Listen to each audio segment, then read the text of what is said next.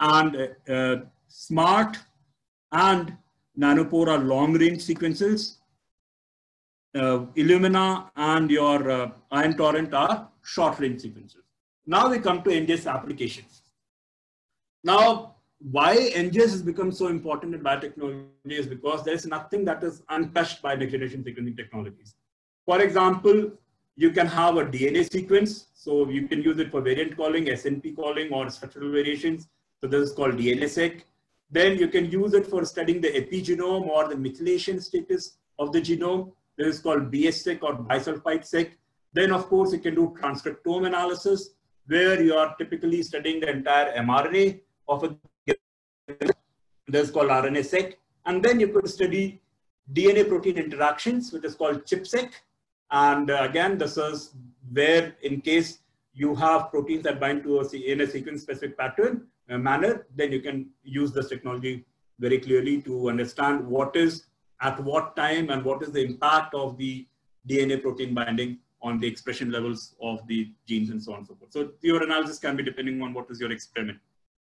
So the key features of NGS: scalability. As I told you, it is massively parallel sequencing, high throughput, parallel processing of thousands of samples. Speed, it is much quicker than Sanger sequencing. You can do a whole genome in 2 to 3 days, or maybe 20 minutes to 30 minutes. Then you can do an entire exome in a day. I'll come to what is an exome. It is high resolution. It is deep. You have a lot of depth in sequencing. So you're very sure when you say that there is a polymorphism here, you're sure of what is the extent of polymorphism, and you're sure that you're not going wrong here. I told you it is high coverage, single base pair resolution. And then the assembly that you do most commonly here is reference-based assembly. You already have a sequence genome. You just line your reads up there and get your sequence. As of now, with long read sequences, you can also do a de novo assembly. People have attempted de novo assembly with small read sequences as well, but then that is not as successful.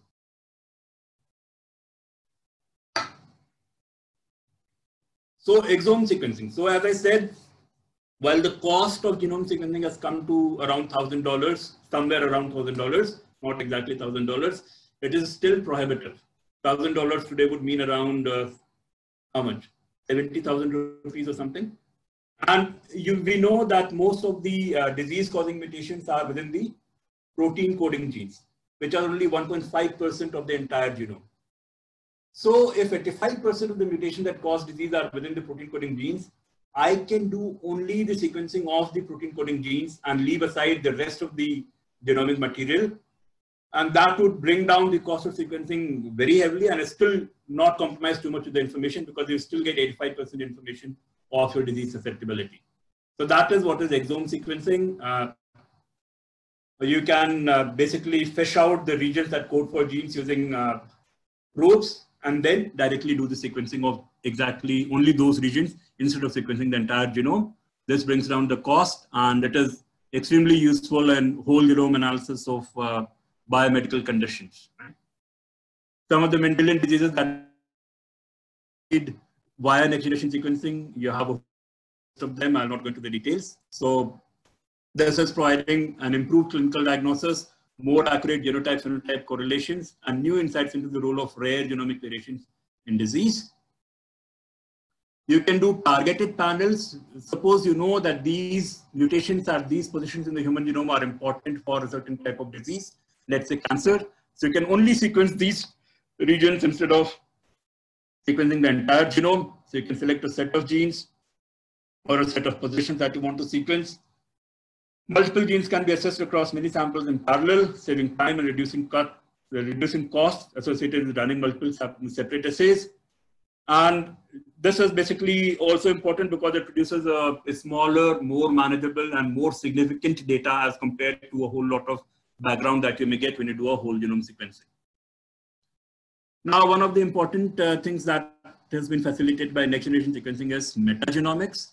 Metagenomics is also known as community genomics, where you can study the entire, or environmental genomics, where you can study the entire content of microbes in a given sample without any loss of biodiversity. Normally, what we did before the NGS came into the picture was first you let's say you have to identify the biodiversity in the soil around Hindu College. So you would get the soil sample, you would then do a culture, grow the bacteria, and then whatever bacteria you recover, you'll isolate the DNA and then sequence. Now the problem with that is that when you grow the culture in lab conditions, a lot of biodiversity is lost and it is never recovered in your final set of population that you retrieve after culturing. So with NGS, what you can do is directly get the environmental sample, extract genomic DNA directly, do a PCR of the hypervariable region, sequence, and then do a bioinformatic analysis. Or you can do a whole genome metagenome sequencing. You can directly sequence the entire genome and then look for what it matches to in the databases, right? So it is basically genomics on a huge scale. It enables to survey different microorganisms present in a specific environment, such as water, soil, etc., to be carried out. Also, you can identify community relationships. Suppose A type of bacteria is present in a very high proportion, let's say 90% as compared to a B type of bacteria. So you know what is the dominant population in your community versus the other population in the community. And that can also allow you to identify the functional relationship between communities in a given ecosystem, right? And why do we want to identify new microorganisms or characterize new microorganisms than what we already know? So as you know, we want new molecules for therapeutic intervention because for most of the existing drugs, the pathogens have now developed antimicrobial resistance, so AMR. So basically for any drug that you give now, the pathogen is also already resistant to the drug, and it is now a big problem. So we now need new set of molecules that can provide us new interventions. And for that, you first need to identify the uncultured microbial diversity that exists today. So metagenomics, 16S RNA typing. So 16S RNA region is characteristic for each species. You can do your 16S RNA targeted sequencing of 16S RNA genes in the population that you have, and then identify the species, the number of species that are present in your sample, and also their community relations based on the abundance of a particular type of 16S RNA signature. Right? So there are some microbiome projects that are very much running as of now. So you have the human microbiome project. You would have heard the gut microbiome project. There we are trying to now identify the total diversity that exists in the gut of human beings. And the idea is that it has been postulated that healthy human beings will have a different set of organisms in their gut microflora as compared to unhealthy human beings. So a lot of disease that you now see are being associated with the gut, the composition of your gut flora and fauna.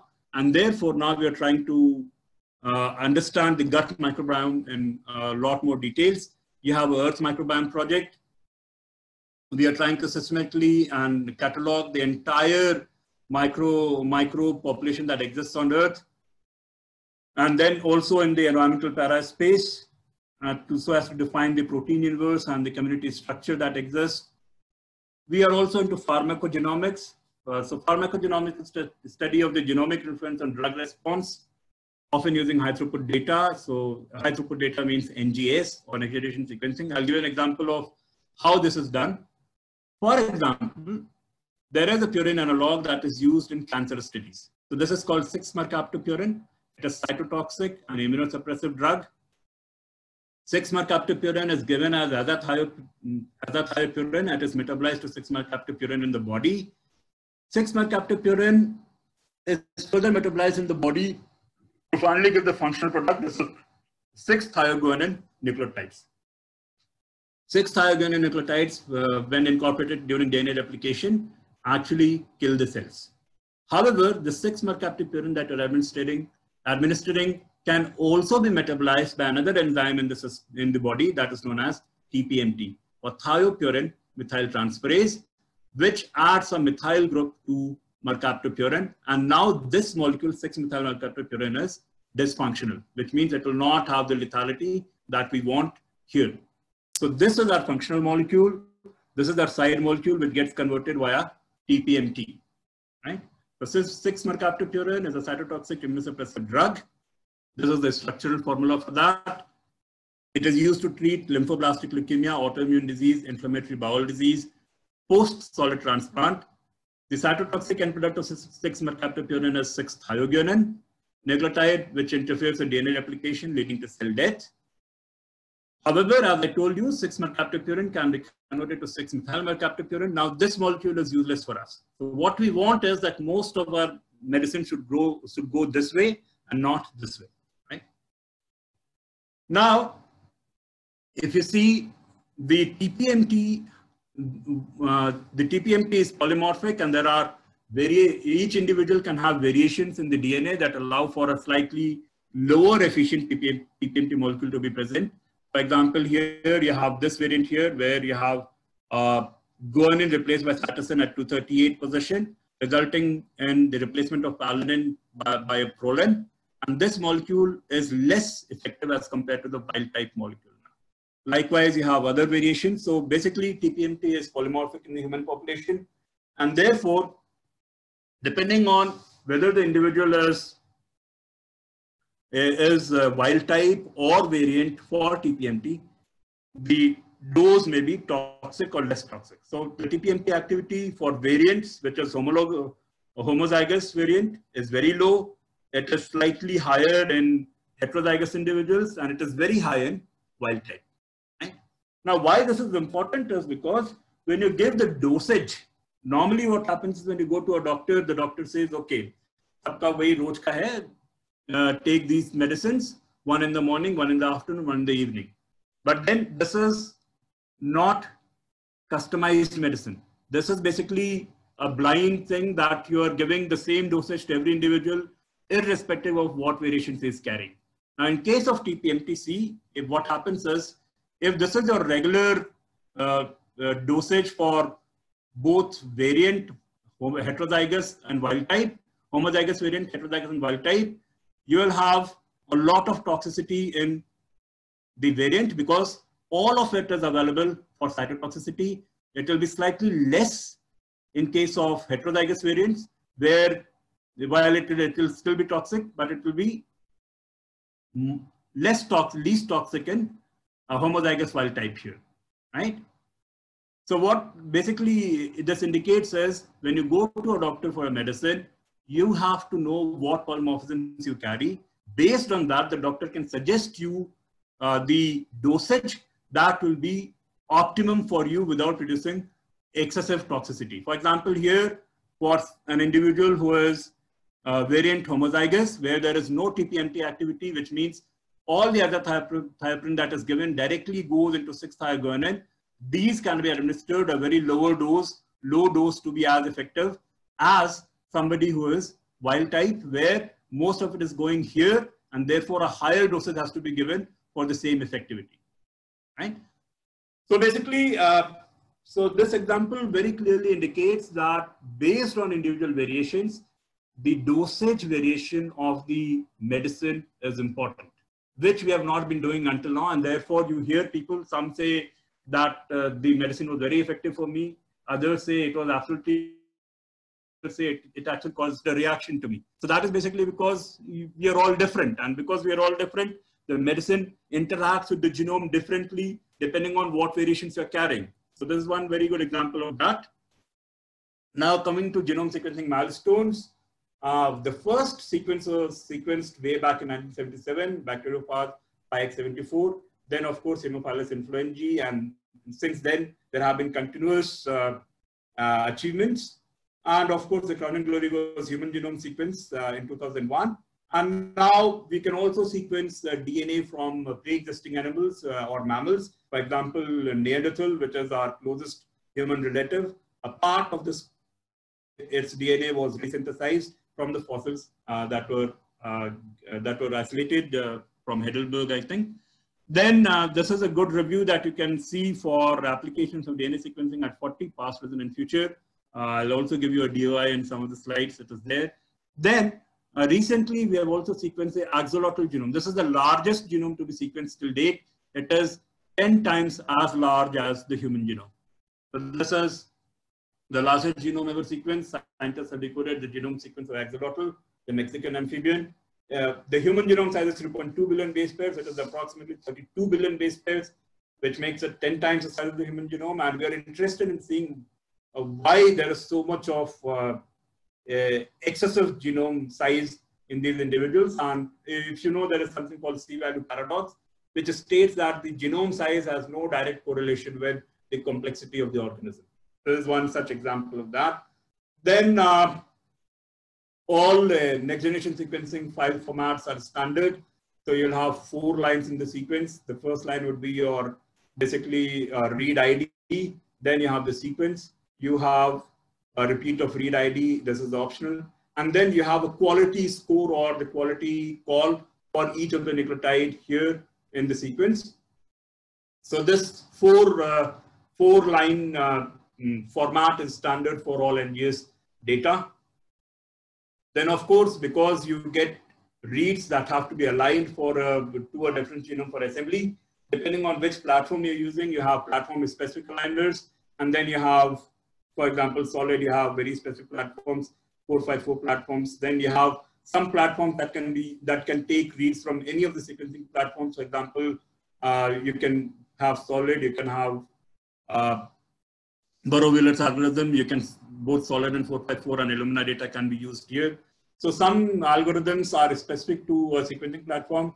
Some algorithms are generic and can take reads from any platform and align it to your reference genome.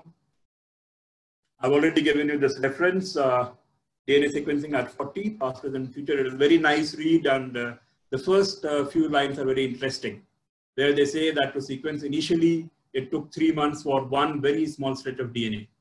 And now we're sequencing the entire human genome in a matter of less than half a day. Right?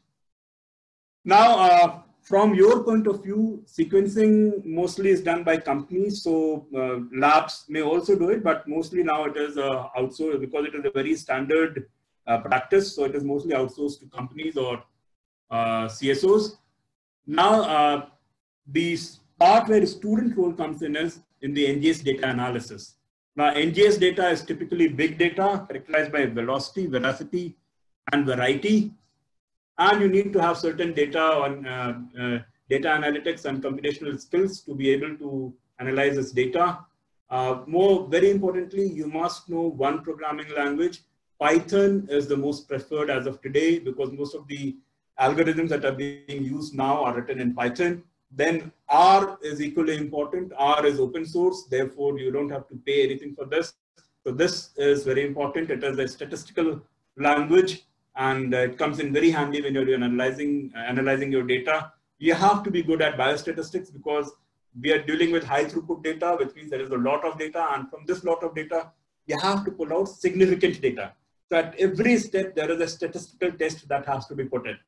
And therefore, you must know a bit of bioinformatics so as to be able to analyze the data. Awk is a very handy language that can be used for analyzing data, provided it is in columns and rows. And all these are not very difficult. Actually, it basically is on interest. Then there are some very fixed tools that are used for data analysis, NGS data analysis, for example, Picard, SAMtools, BetTools, Bismarck. Bismarck is specifically for bisulfite-seq data, which I've used during my postdoc.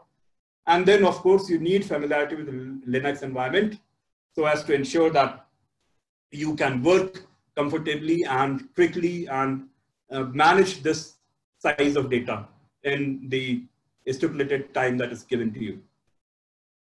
Then, if you want to learn art interactively, you can go to my site here. This is called Vipin Classroom. If you Google Vipin's Classroom, it will take you directly to my page.